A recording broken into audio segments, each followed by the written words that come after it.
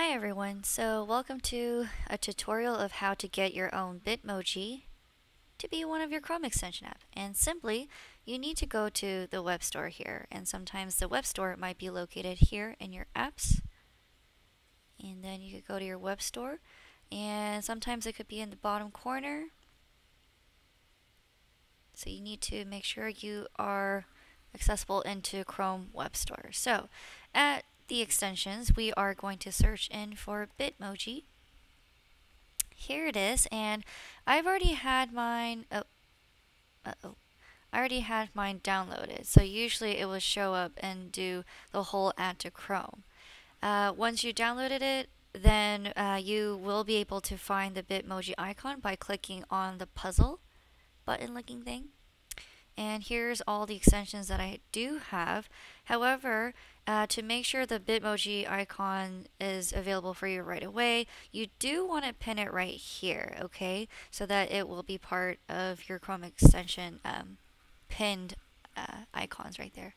And after that, we do click on Bitmoji. And then to get started, you have to have a Snapchat, okay?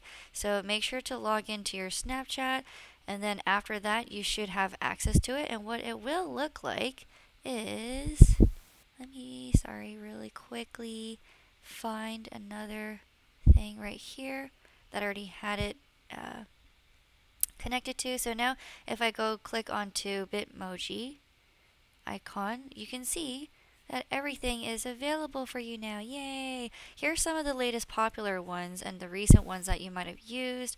You can see some of the face expressions to easily find certain stuff. You could even type in the type of Bitmoji that you're looking for. So let's just say I'm looking for hello of me. Then I can simply click and drag and drop it to a Google slide or anywhere that you need to use it. Or you can also do right click, copy image, and then just paste it wherever you're trying to put your Bitmoji. That is how you get your Bitmoji. So if you have a Snapchat already, then you're good to go. But if you do not have a Snapchat and it's your first time, you will have to create your own personal Bitmoji there. So make sure to check out the Snapchat app on the phone and then connect it, and then your Bitmoji will be connected here. So it's a lot of process, a little bit, but once you downloaded the Snapchat app on the phone and customize yourself, then after that you just log in here and your Bitmoji should be set and good to go and used anytime that you want. Alright, thanks for watching.